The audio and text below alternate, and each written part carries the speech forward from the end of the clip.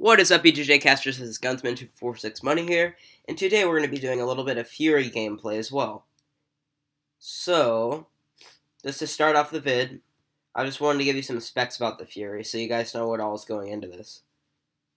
So first off, it has 988 points, which is pretty decent for a medium tank of that tier 6.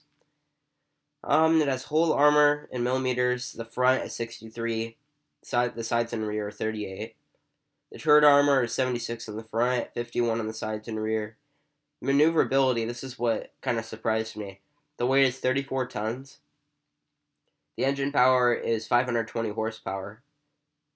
The speed limit, top speed is 42, but that's not always true in this game. The traverse speed in degrees per second is 44, and the turret traverse speed is 38. And then here's where the real stuff comes in, where you see more of this happening. The standard shell damage is 120 to 200. The standard shell penetration in millimeters is 96 to 160. So that's decent, but that's not good. Aiming time is 2.3 seconds. Dispersion at 100 meters, that would be 0.4. And the view range per meters is 240, which is kind of sad for a medium. But without further ado, let's get into this. Let's start playing some battles, and then I'll show you this while we're playing, guys. Sorry, guys. As you guys know, if you watched my video last night, I am pretty sick. I have like a really raspy throat, and I have a stuffy nose. So if you guys hear me with like a raspy throat or like stuff like coughing or something, disregard it, and I apologize in advance for that. So here we go. Let's look at the lineup here. We've got a Cromwell top on our team. I'm number 2 as the Fury. We've got a Jackson as our number 3. We've got a KV-1 M4 and 2 Stug 3Gs. While they've basically got the same person on the front, they've got a Jagdpanzer 4 as number 2, replacing my spot. They've got a VK 36.01H, and this should be a pretty interesting battle. So right now, I'm just going to hold down, wait for the enemies to come into sight. And the turret on this thing is just amazing. I can't think of the name right now, but going up and down, like the amount the barrel goes up and down is just amazing. It's quite surprising when you actually get the tank. And for those wondering how to get the tank, I'm sorry, but about 5 or 6 months ago, this came out of stock. So Wargaming, as in World of Tanks Blitz, they took it out, so you can no longer buy it. So it was just an exclusive premium tank, sold at the time that the Fury movie was released. And yeah, since I love the movie so much, I just had to buy it. Let's see if we can get into this KV-1 at all. And the armor on these things against tier 5s is just ridiculous. Like, they're gonna penetrate you. It's not... Even tier 4s, the armor on this thing's pathetic. But there's pros and cons to it, I guess. Maneuverability is amazing in battle. It's almost like a Cromwell. Like, we all know the British tanks are insanely fast and maneuverable.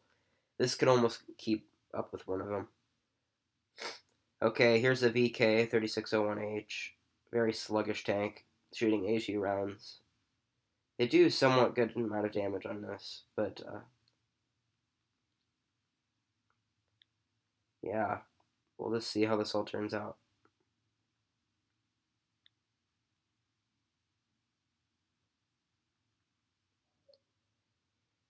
The downside about HE rounds, they travel so slow, but they do a good amount of damage if they penetrate, or if they get on your armor at all. Okay, just destroyed that VK. This Jagdpanzer 4 I'm very worried about. This could be a bad situation right here. Pretty confident one of my team. Yep, okay. They took him out. Another VK 3601H over here. We'll see how this is going to work. I'm gonna watch my left flank there. See if I can pop a shot into him. Nope, Completely missed on that one. Failed. As you guys can see, my loader's dead right now, or at least he's injured, so my loading time has gone completely crazy. It's noticeably different. It's not 10 rounds per minute now. It's probably like 7, somewhere around there. There we go. There's the game for you guys. This tank is very well rounded. I mean, except, I don't know. It's one of those tanks where you wish you would have bought it, but at the same time, once you've bought it, you don't play it super crazily. You don't grind it that much. It is an epic experiencer, though. As you guys can see, I have 50k experience, and I used about 60k of it in my Jagdtiger right before I purchased the Jagdpanzer 100 here. And if you guys want to see the lineup, it goes Jagdpanther for the German tank destroyer, Jagdpanther 2, Tier 8, Jagdtiger Tier 9, and then the Tier 10 Jagdpanzer 100. Let's go ahead and do another battle here. Okay, as you guys can see, this is more of a Tier 8 battle, higher tier battle. Sorry for the pop downs, guys, if you can see those. So yeah, they've got an ISU-152 on their team. They've got an ISU-122-44 and a T-25-2. And those are some pretty high caliber tanks there, so we'll have to watch out, especially with this paper armor of this tank. Let's see. Looks like we're going towards the town. There'll be more cover there, so we'll probably be a little better off there, I would think. So I don't know how to pronounce it. I think it's Lurve, but I don't know for sure. Some people pronounce it low. I don't know. But it's a pretty epic tank. Tier 8. Heavy tank. The gun on it is decent. It's not the best. Okay, the Fury here. Let's see.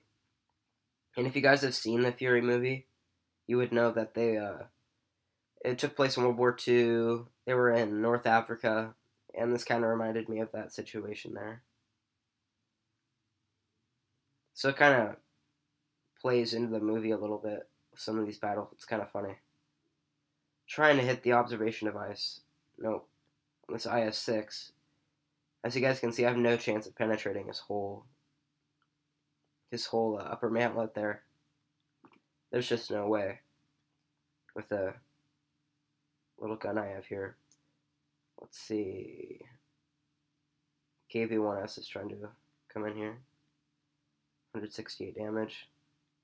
Yeah, he just took a lot of damage out of me. Set him on fire. That did not work at all. A little more damage than oh. Yep, and then, of course, the troll cannon here. That took me out. BL-10. Yeah. So, while we're waiting for that, I guess I could make this episode a Fury / ISU-152 episode with the BL-10 derp gun. Let's go straight into it. I don't really care, guys. Let's go. Wow, we've got an Object 268 on our team. This is a Tier 10 match. FV-4202, they've got an IS-4. Wow, they've got 3 tank destroyers. 3 tiers down on their team. I'd be kind of worried about that, honestly. As you guys can see, yes, this is the BL-10. It is pretty crazy with its damage. I mean, it cost 75k, I believe, to get this gun. No, I did not buy it, guys, for those who are wondering. I had to actually really work for this gun. And, yeah, so we'll see how this battle rolls out here. Got the Object and E75 with me. Okay. It looks like T-62A is trying to flank. I don't know exactly what he's trying to do there. But, I don't know. We'll see. And I can't apologize enough, guys. I'm really sorry. We haven't had a video up in, like, what it seems like 5 months. It's absolutely crazy. We should not be doing this. It's irresponsible if we even want to have a YouTube channel. This should not be going on. Just sorry so much about that, guys. And the whole cast feels the same way, so. Oh, goodness. Yep, the Object 704 got me. Yeah. Let's see if the Fury got back here. Yeah, looks like we got defeated on this one. Usually get a good amount of credits, but as you guys can see, I didn't do much damage at all whatsoever. So I only got 118 experience with defeat and 2,440 credits. Let's see here, guys. We'll go back into the Fury here, so you guys can check out the tank a little bit. In the back, it kind of looks like the movie a little bit. It has the vents there in the back. Sorry, guys. And then it has the turret on the front with the barrel saying Fury, like in the movie, which is pretty awesome. It has the commander's capula, the hatch, and it has the front that looks exactly like the movie, which is pretty insane. And so, yeah, thank you guys for watching. Have a great day, and I'll make sure to check in with you guys soon. See ya.